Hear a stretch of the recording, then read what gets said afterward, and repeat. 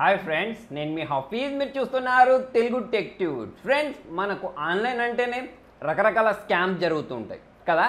So ఇవాళ వీడియోలో నేను మీకు ఒక కొత్త రకమైన స్కామ్ గురించి చెప్తాను. సో చాలామంది దీనికి బాధితులై ఉన్నారన్నట్టు. సో అదేంటి అంటే, మీ నెంబర్ నుంచి మీకే కాల్ వస్తుంది.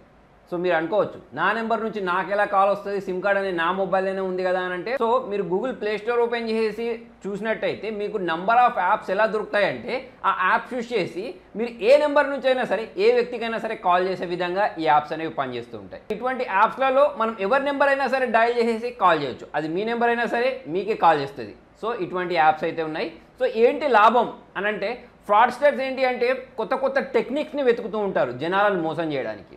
సో ఇప్పుడు రండి, మీకు ఏదైనా అన్నోన్ నెంబర్స్ నుంచి కాల్ వచ్చింది అనుకోండి, కొంతమంది ఇస్తారు, మ్యాక్సిమం ఏంటి అంటే చాలామంది ఇగ్నోర్ చేసేస్తుంటారు. అలా కాకుండా మీ నెంబర్ నుంచి మీకు కాల్ వస్తే అటువంటిప్పుడు ఫస్ట్ మనం షాక్ అవుతాం. షాక్ అయిన తర్వాత అరే మన నెంబర్ నుంచి మనకెలా కాల్ వస్తుందని చెప్పేసి పక్కా చాలామంది ఏంటంటే 90% మెంబర్స్ లిఫ్ట్ చేయడానికే ట్రై చేస్తూ ఉంటారు కదా.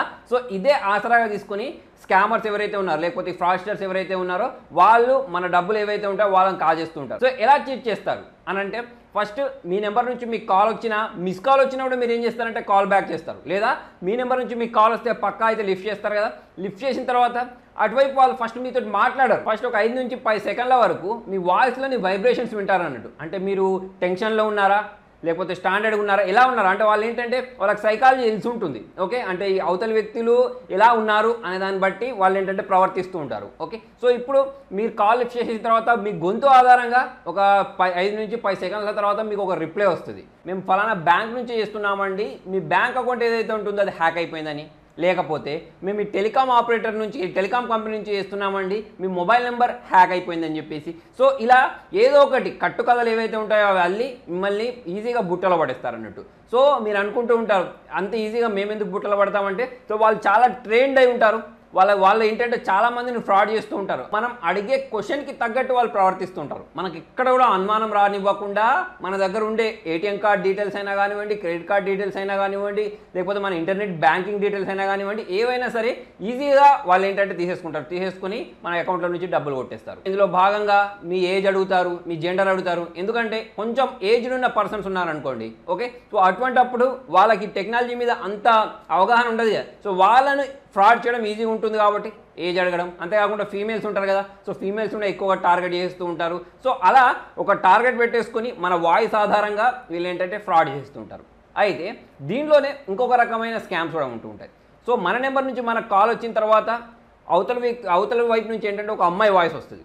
ఆ అమ్మాయి వాయిస్ వచ్చేసిన తర్వాత వాళ్ళు ఏంటి అంటే మనం ఎంత మాట్లాడినా కూడా ఐ కాంట్ హియర్ యూ అని చెప్పేసి ఏదో ఒకటి, అంటే అది ఆటోమేటెడ్ వాయిస్ అయినా కావచ్చు, లేకపోతే అవతల వైపు నిజంగానే అమ్మాయి కూడా అవ్వచ్చు. సో మనతోటి ఏం వర్డ్ పలికిస్తారంటే వాళ్ళు yes I can hear you అన్నట్టు వాళ్ళు పలికిస్తుంటారంట. సో ఇక్కడ మనం ఎస్ అన్నాం చూసారా, సో ఆ ఎస్ ఆధారంగా కూడా వాళ్ళు చాలా ఫ్రాడ్స్ చేస్తుంటారు. అంటే మన వాయిస్ ఏదైతే ఉంటుందో వాయిస్లో వాళ్ళకు కావాల్సిన వర్డ్స్ ఏవైతే ఉంటాయో వాటిని వచ్చే విధంగా అట్నుంచి వాళ్ళు క్వశ్చన్స్ అడుగుతూ ఉంటారు. మనం అన్నోన్ నెంబర్స్ నుంచి కాల్ వస్తే లిఫ్ట్ చేయం కదా, సో దాన్నే ఆసరాగా చేసుకొని వీళ్ళు ఇప్పుడు ఏం చేస్తున్నారంటే మన నెంబర్ నుంచి మనకే కాల్ చేసి ఇలాంటి స్కామ్స్ అయితే చేస్తున్నారు. అంతేకాకుండా చాలామందికి రాత్రి పడుకున్నప్పుడు మిస్ కాల్స్ వచ్చి ఉంటాయి.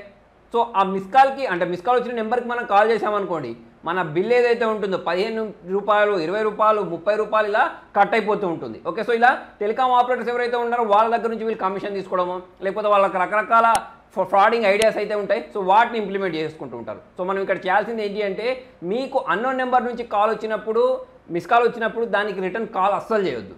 అంతేకాకుండా లోకల్ నెంబర్స్, అంటే ఇప్పుడు చూడండి మీ పిన్ కోడ్ ఉంటుంది చూసారా, అంటే 0878 అని చెప్పేసి కరీంనగర్కి ఒక కోడ్ ఉంటుంది, పిన్ కోడ్ నెంబర్. సో అటువంటి నెంబర్ నుంచి కాల్ వచ్చినప్పుడు చాలామంది కాల్స్ లిఫ్ట్ చేస్తూ ఉంటారు. ఇప్పుడు హైదరాబాద్ ఉంది అనుకోండి, 040 వచ్చేసి వేరే నెంబర్ ఏదైనా వచ్చింది అనుకోండి, సో అటువంటి వాటి నుంచి కూడా కాల్ చేస్తుంటారు. ల్యాండ్ నెంబర్ నుంచి వచ్చింది కదా అని చెప్పేసి, ఇంపార్టెంట్ కాల్స్ అని చెప్పేసి చాలామంది కాల్స్ లిఫ్ట్ చేస్తూ ఉంటారు. సో లోకల్ నెంబర్ అయినా కానివ్వండి, ఇంటర్నేషనల్ నెంబర్ అయినా కానివ్వండి, 3 డిజిట్స్ నెంబర్ అయినా కానివ్వండి, మీ ఓన్ నెంబర్ అయినా కానివ్వండి, వేరే దగ్గర నుంచి మీకు కాల్ వచ్చింది అంటే, మీకు అనుమానం వచ్చింది అంటే అటువంటి కాల్స్ని లిఫ్ట్ చేయకండి. సో ఇటువంటి స్కామ్స్ అనేవి నైజీరియా వాళ్ళు, అంతేకాకుండా ఈ కరేబియన్ కంట్రీస్ నుంచి వీళ్ళు ఇటువంటి కాల్స్ అయితే చేస్తూ ఉంటారు. సో అందుకోసమే మీకు అన్నోన్ నెంబర్స్ నుంచి కాల్ వచ్చినప్పుడు అస్సలు లిఫ్ట్ చేయకండి, మీ నెంబర్ నుంచి కాల్ వచ్చినప్పుడు అస్సలు లిఫ్ట్ చేయకండి.